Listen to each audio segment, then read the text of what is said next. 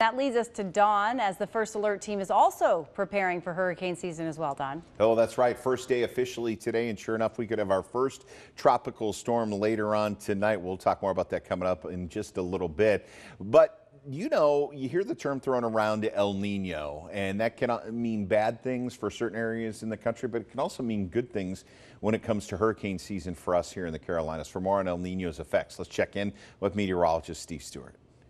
We are in an El Nino season, which typically means less action in the tropics, but the NOAA is actually countering that and saying it's a more normal year because of two things. Sea surface temperatures a little bit above average, plus more activity should be coming off the coast of Africa, spawning some storms. So they're forecasting 12 to 17 storms, 5 to 9, which could be hurricanes, and major storms 1 to 4. And you can see that's really close to the average. And here we are, June 1st, and there is a disturbance off the coast there of New Orleans. Going to keep an eye on that. Could develop about a 50-50 chance, and that should move down towards Cuba, bring some heavy rain to Florida, but no impact for us.